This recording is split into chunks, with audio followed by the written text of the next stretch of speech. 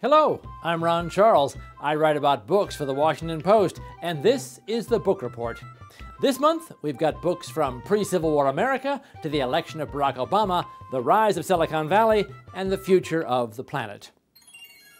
For 140 years, people have been reading, praising, and condemning the adventures of Huckleberry Finn. Well, get ready to see Mark Twain's classic in a strikingly different light. Percival Everett, the author of Erasure, the novel that inspired the Academy Award-winning film American Fiction, has just published a new novel called James. It retells Huckleberry Finn from the perspective of Huck's enslaved friend Jim. And believe me, that one change changes everything. With this comic, sometimes terrifying story, Everett delivers a sharp satire of racism and more than one shocking surprise.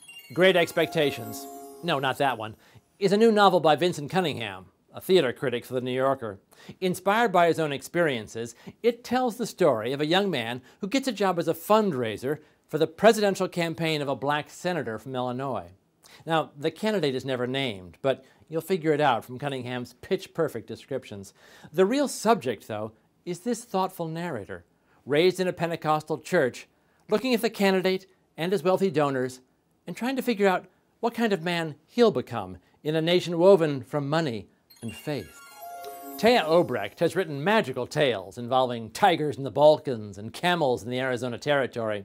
Her new novel, The Morning Side, is set in a future ravaged by climate change. An 11-year-old girl named Sylvia has emigrated with her mother to an island city that will remind you of New York. There they live with Sylvia's aunt, who's in charge of a once grand high-rise apartment building. But unable to go to school, Sylvia turns her curious mind to her strange neighbors, particularly one woman who owns 3 unusual dogs that may turn into men during the day.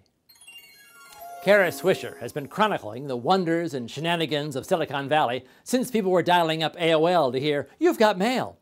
Now, in her new memoir, Burn Book, a tech love story, Swisher takes us through her journey as a reporter who not only covered the rise of the web, but became one of its leading voices, even as she became increasingly disillusioned with the arrogance of internet billionaires and their reckless empires.